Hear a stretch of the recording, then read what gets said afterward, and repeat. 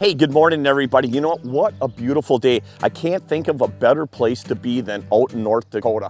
We are gonna break down the proper way for you guys to learn how to pull slow death. So you guys hang on to your heinies, we'll be right back.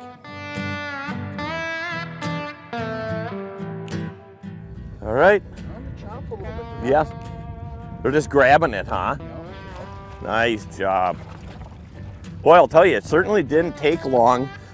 You know, the thing is too is that you guys didn't see is that we drove around for about a half hour, maybe even 45 minutes to find these fish on the locator. But Jason, here, it seems like, you know, marking these fish, we didn't stop until we marked a bunch of fish. Where you caught them yesterday, most likely they're not going to be there the next day. So I know the areas to look. I just drive around, try to go from 10 feet out to 30 feet and see what depth they're at. If you don't mark anything, just keep moving. Here we go. Feels like a decent fish. Not a monster. Boy, that one I just lost felt really super heavy. Good fish. I'll just bring it in. No. Good? Yep, good. Thank you. 15-incher, great eater right there. Again, right in the top. Whoa. Looks like a happy little life. Not bad for a half hour of fishing.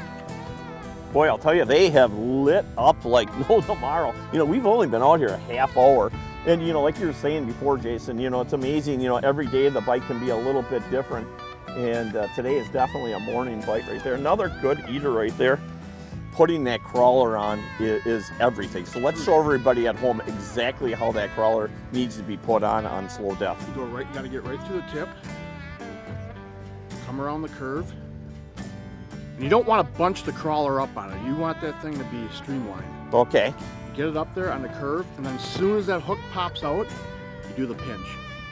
Just pinch it off. Yep. And what you got to do is you constantly got to be checking it, because if you get a bite and that crawler slides down, it's not going to spin right. See how that crawler's spinning in the water? That's exactly what you want it to do. Big fish? Yeah, it's big, but it's nice. Okay. Yeah, now it's getting bigger. Yeah, I like to see that. Oh, these things big. Yeah, that's the cool part of too, again, about that, how hard these fish fight. Yeah. Well, nice walleye. Really nice walleye.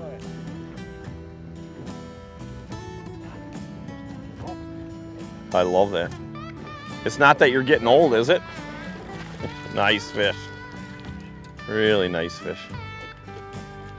There we go. Another good eater right there.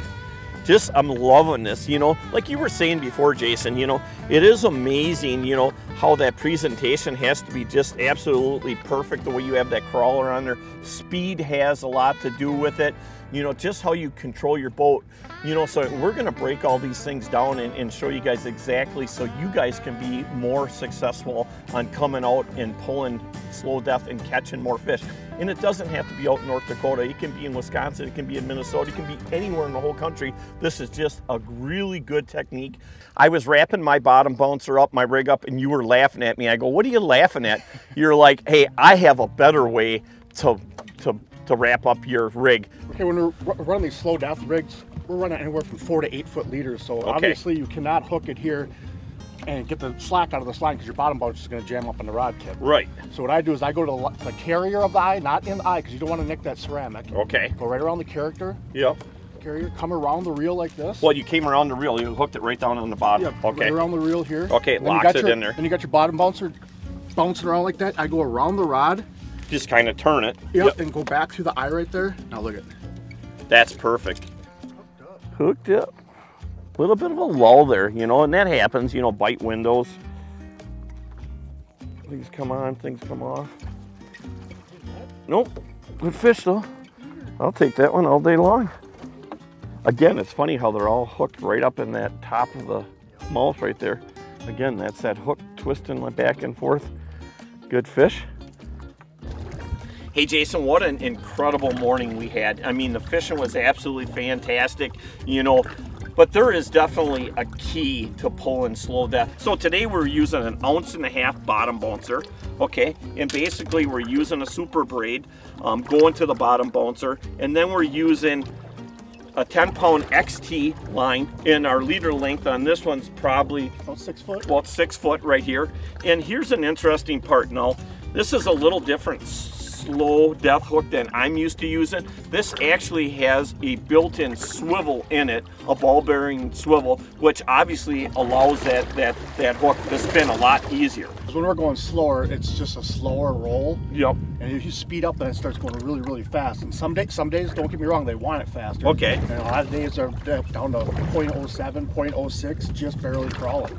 You know, another reason why we use the mono and not the fluorocarbon is because this mono will actually lift a little bit when this is spinning, where the fluorocarbons sink. And another thing, like this is a river system, so like when we were up further and it was dirtier water, there you could have got away with probably a 2.5 foot lead. A shorter lead. Right. So now we get out here and it's clearer water. You want to get your bait away from that bottom bouncer. And then the bottom bouncer size too is I like to use the 1.5 ounce. And why? Until about 25 foot. Otherwise, we start getting deeper, like these fish roll out to 35, 40, you're gonna have to have so much line out, and then it's a lot harder to keep that bottom bouncer. You want that bottom bouncer on an angle like this. So the more line you get out, the more it gets like this, and then it has a tendency of falling over. That's an interesting, I never even thought about that. So the weight really has to do with the amount of line. And water you're fishing. Okay, yep. So now, when I'm in, say 20 foot of water using this, say I got 30 foot of line out. Yep. So now when I get up to 35, 40 foot, I think a 2 ounce, I'm about the same amount of line. Right. So you have to keep that line more of a 45-degree angle. Once you start getting that scope way out, then this doesn't work properly. Okay. And when it comes to a bite, I mean, there's some days where obviously the bite's on, and we saw that today. Right away this morning, the bite was a little bit slower. The fish were a lot more finicky. Yep. They would grab it, drop it, grab it, drop it, yeah. And then we had a window that opened up that, like everything, like you can see these fish that Lee caught, just absolutely inhaled it, right? Correct. I let that rod tip load up, and I'll actually just follow it back a little bit. So you'll start dropping it back a little bit. Let him eat it so he doesn't feel that rod tip, and then a nice sweeping motion. Okay. Perfect. You know, obviously right now it's about 11 o'clock and the sun is up pretty high. Right. Where we started finding the fish, let's talk about that. What side of the reef they were on? Yeah. Or what you would call this an underwater point. Yep, underwater points and humps. We're fishing 22 foot of water, but you go out 30 yards and it's 50, 60 foot of water, so it's a sharp break. Yep. So what I did with the sun being on an angle like this, I went to the shade side of the hump. That's where the fish were laying, is on the shade side. Well, I think when it comes to fishing, there's nothing that you can say that every time it's exactly the same. This is what you do. There's no adjustments to it. The thing I love about fishing and hunting is that it's always changing, right? You're always adapting. It's the hunt, man. Yeah, it's the hunt. Figuring it out and putting the piece of the puzzle together to make it all work is your reward, you know? Yeah, I would agree on that 100%. You know, and the worse the fishing is, the harder I work. I don't give up. Yep. Just never give up. Keep adjusting. Well, I tell you what, my friend, let's rock and roll back. And Lee said he's cleaning all these fish. Right. My job. Right, I'll clean them. That's one thing, you know, when you got two fishing guides in the boat, you know what? You never mind cleaning fish. Nope. You know what? Nope. All right, let's go Thanks, back. buddy. All right, man, let's go back and clean some fish. I'll tell you, I hope everybody learned a lot. I'll tell you what, Jason, you really broke that down about the whole thing about pull and slow death. Gave you a lot of different options, folks, as far as things that you need to adjust to.